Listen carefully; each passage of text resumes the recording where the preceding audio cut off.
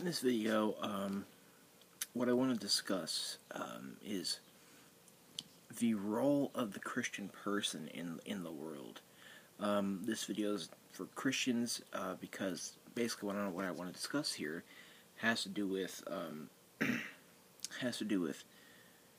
what the Bible says that our lives should be like, what the Bible says, and according to the Christian perspective, what God says that our lives should be like. And it's also for atheists, people who don't believe in God, also, because I want to kind of give a perspective of who Christians should be and who we really aren't being. And now I'm not gonna try to, sit on, I'm not gonna try and lecture people who don't act the way the Bible says that Christians should, because I'm guilty of the same things. But I think that we all should try to live a certain way, and I guess what I'm talking about has to do with the way Christians converse with people who don't believe in God at all. The way Christians talk to them, the way Christians argue with them, and I guess I want to speak something to that. First of all, the Bible and God, within the Christian perspective, the Christian practice of belief formation, that basically says that the Bible says that we are supposed to be people who are loving. According to the Christian belief, Jesus Christ died for all of our sins in the crucifixion story that most everyone knows. But he, according to Christianity, and that's something that I believe, and Christians believe, in general, we believe that he died for all of our sins, and that God is love. God doesn't have love. God is love, and God, through Jesus Christ, basically he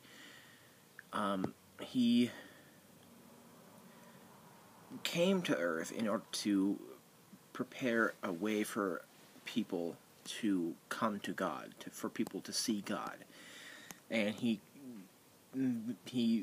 died for our sins, went to hell, and went back to earth, and then up to heaven, and he made that sacrifice. And what he did there is he purchased a quality of life that everybody on earth can seize and can take, and can have this quality of life which is above and beyond anything that we can possibly imagine.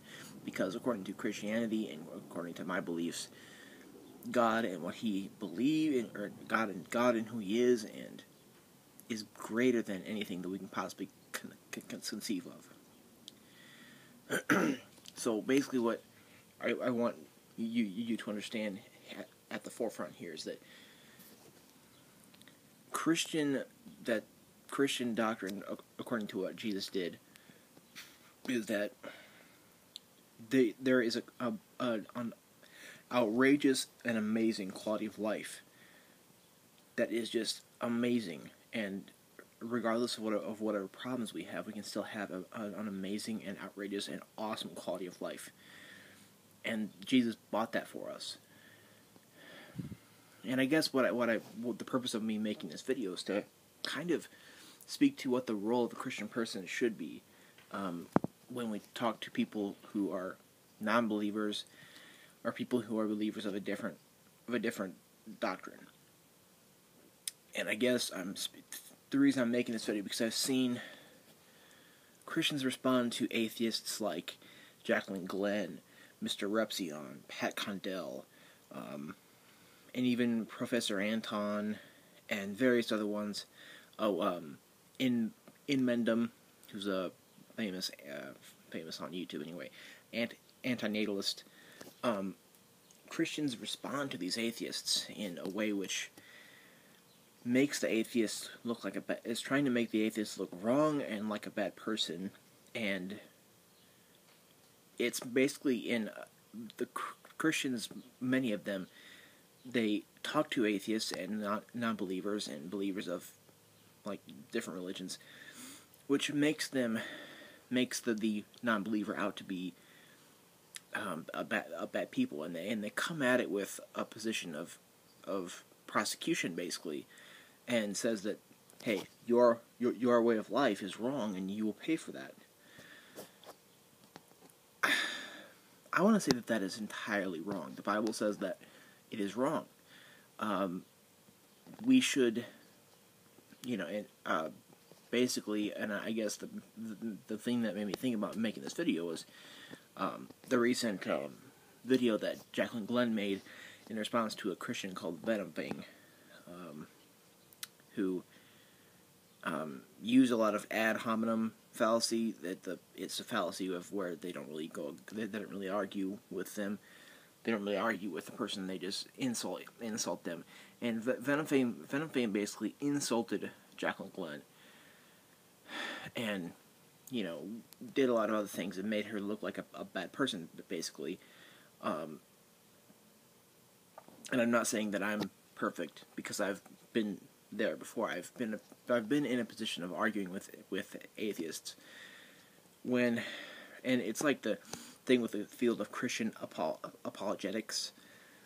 In my opinion, Christian apologetics does nothing, because it's arguing against people who have different epistemic belief forming processes, and it's just useless arguing when what Christians should be doing to non-believers.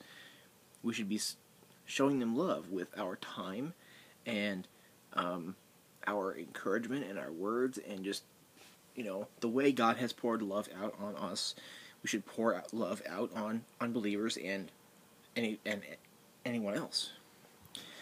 And in the way that is done is through sacrifice, which means giving our time, giving our money, building people up with words, with kind words, and just showing love. And one good example of this would be what certain church that I have gone to in the past, but don't really go to anymore. What they do is, aside from the offering that they've taken, for every Sunday, they do this thing where they ask people to give one extra $1, and normally between two church services, that will collect up to like $800 to $1,000, and they will just give that to somebody who is a non-believer or is just outside of the church and doesn't really go to church or anything like that, just to show the kind of love that God is. And we should show love with practical action. Show love by being who God wants us to be, being holy, by again, just giving our time, giving our money, help people with whatever they need, and build people up with words. And I think Christianity has kind of blown it in that. And again, I'm not saying that I'm perfect, because I've blown it too. I've very much so blown it, and I'm recognizing that. And I think that Christianity, that Christians on YouTube or on any other social media platform, or just in person to person talking in real life, we shouldn't go at atheists with a prosecution like way, or a accusation like way. And again, I've seen this. I go to University of Nebraska Omaha, and they have a Christianity group on campus, and the one guy that runs it, he sometimes gathers crowds and talks about it with people on campus. And I don't like the man, because he has called students on campus fools. He has called them wrong, and he's gone at them with a prosecute, as if he was prosecuting them or accusing them, and going at them and like attacking them basically. And I've stood there and watched that walking between classes. And one person who came up to me he asked me what I thought of it, and I told him that I didn't think that I didn't think that the way to talk to unbelievers is the way that he's doing. I think he's doing it wrong. He's talking to unbelievers the wrong way. And I was talking to him for a while, but that's just an example, an example of many. And there's been so many instances of Christians on YouTube who, via a comment or a video response, attack Jacqueline Glenn or Mr. Repzion or Inmendum or various other people, and there's many. I've watched many. And I just think that whether on YouTube, whether on Facebook, whether in person talking, it doesn't matter. We need to be the love that God has shown us. Be as loving as God has been to us, and not go at non-believers of any kind in a attacking way, and just show them love, because God has shown us love. And again, if you're an atheist and you're watching this is the way that this is what the Bible says that a Christian should live. This is what the Bible says that a Christian should be, not the way most of them are. Most Christians, most anyone really, are hypocritical. They don't follow through on what they say that they will do. They don't. They will They'll go to church and then do random other things, and they don't really live by that, even though they label themselves with the Christian label, and will attack others for not believing, even though their lives are not really in line with anything that the Bible says. Now, I'm not saying that. Again, I'm not saying that I'm perfect, because I've been there, I've done that, and I think someone at some point needs to point out that this is not the way people should live. It's fine. Everyone sins, but I think the way that we need to go about talking with people who are non-believers is to say, I'm not gonna persecute you for believing differently, but I'm here to talk if you have questions about my beliefs, and I want to talk to you about your beliefs, and we can just be friends, and we can talk about this. We can talk about things without being any persecutionary kind of attitude between each other, and we can just be friends, and we can talk, and I can, as a Christian, and what I believe, I can show you the love that the Lord has shown me, and we don't have to talk to unbelievers in a persecutionary way. That's basically what my point is.